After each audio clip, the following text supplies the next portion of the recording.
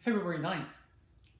Now, yesterday, the church celebrated the feast of St. Josephine Bakhita, but also yesterday is the feast of St. Jerome Emiliani. St. Jerome was born in the late 15th century, and he was known as an irreligious and foolhardy soldier of the city-state of Venice. Intriguingly enough, also where St. Josephine Bakhita's family lived, when the family from Italy who had brought her over from Sudan, obviously many centuries later. St. Jerome Emiliani, though, because he was foolhardy as a soldier, was imprisoned by enemy forces.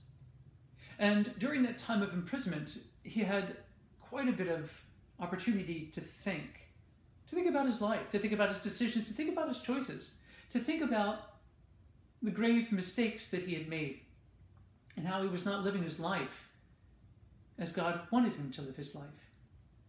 And it was here, in prison, they learned how to pray. And then he was able to escape from prison and return to his native Venice. And there he began to care for his nephews, who had been abandoned. And then he began to recognize and realize that there were many in his city-state that were abandoned, especially the orphans, the poor.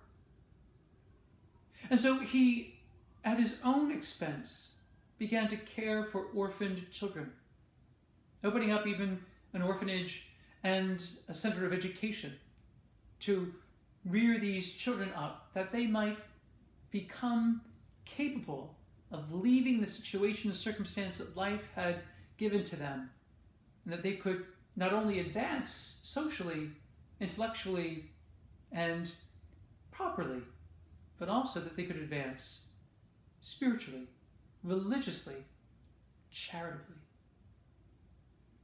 St. Jerome Emiliani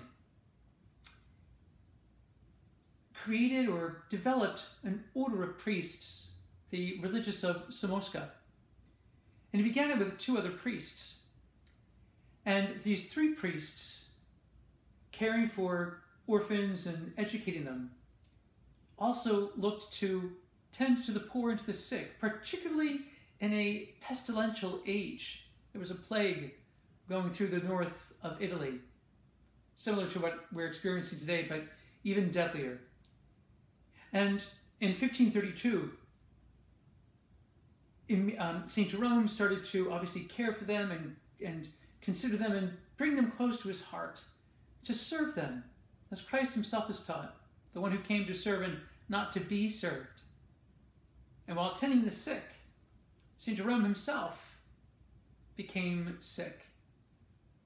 He contracted what they themselves were suffering, and 5 years later died. But nevertheless, he died as one who loves the poor, loves to serve, and above all, loves Christ. Saints in the making, you and I are given the grace to love Christ above all things. Let us pray daily through the intercession of St. Jerome Emiliani. You and I may prefer him above all things, that we might be charitable and loving and attentive to the poor and to the sick, those who feel most isolated, those who are most alone, those who feel as if they have no one, and those who have no one. Let us, you and me, reach out to them, and together we'll make space for grace.